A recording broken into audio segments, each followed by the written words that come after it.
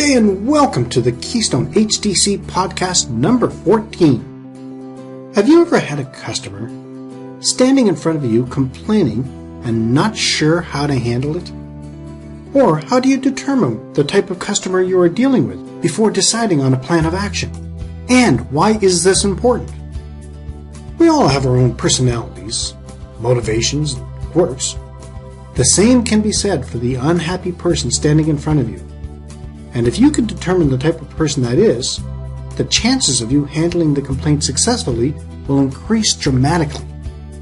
Another reason why it is important to understand your customer is statistics have shown that in the past, if someone was pleased with your service, they might tell 3 friends.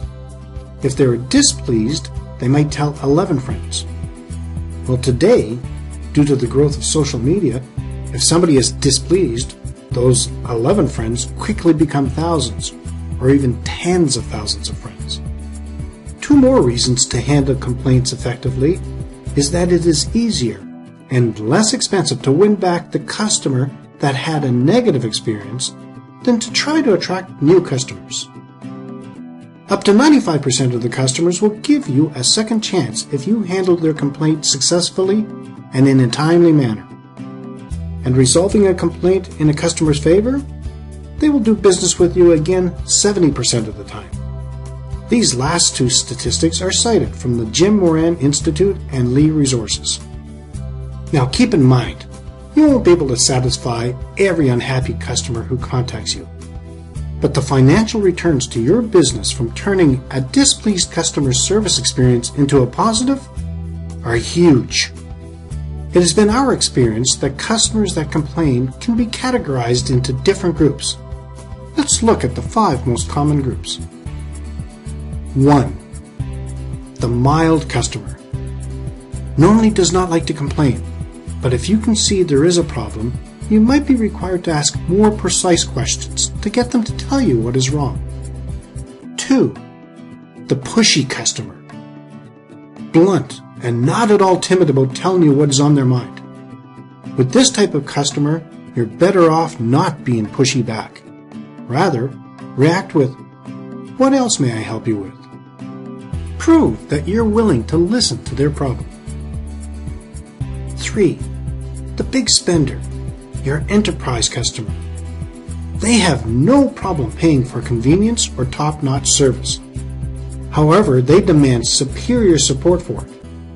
No customer cares for excuses. This customer detests hearing them. So don't make excuses. Just tell them how you're going to take care of their problem. 4. The habitual complainer. This customer will contact you a great deal, but that does not mean that their problems should be brushed aside. Here is where patience is called for.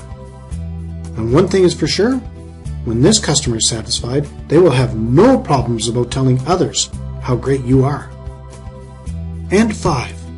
The rip-off customer. Now this might sound a little harsh, but we've all seen them. This customer is never happy and is not actually looking for an acceptable reaction. They're just seeking to get something that they don't deserve. Nothing is good enough unless they are getting a handout. The best thing you can do is to stay calm and react as objectively as you can. Now that's our look at the 5 most common complaining customer groups. If you have any interesting stories about complaining customers, or have a new group you would like to add to the list, or have any questions or feedback, you can leave them in the comments section of the show notes. A PFD of each episode can also be found at the show notes at our website at keystonehospitalitydevelopment.com and click blog, or go directly to keystonehospitalitydevelopment.com/blog. Let's continue to work together to put heads in your beds. Until next time, have a fun day.